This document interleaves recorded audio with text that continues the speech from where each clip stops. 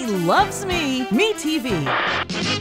Till the one day when the lady met this fella. You got a real Jim Nabors Gomer Pyle thing going on there. Surprise! Surprise, surprise. How are things in Petticoat Junction? Petticoat Junction. Who's Fred Gwynne? Hello, Herman Munsters. Me? Dating Bonaduce.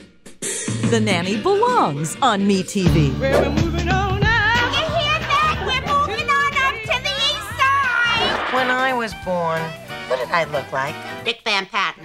Thanks a lot, but no thanks. Miss Fine, you got some splaining to do. I know nothing. Nothing. Why don't you schlep Opie to Floyd's for a haircut? Almost done, Mr. Floyd. Very fine of the Three Stooges. Is he the funny-looking one with the kinky hair who always acts like a moron? Yeah. Or how about an old Dick Van Dyke show? I used to love that Millie Helper, the neighbor. She was so funny.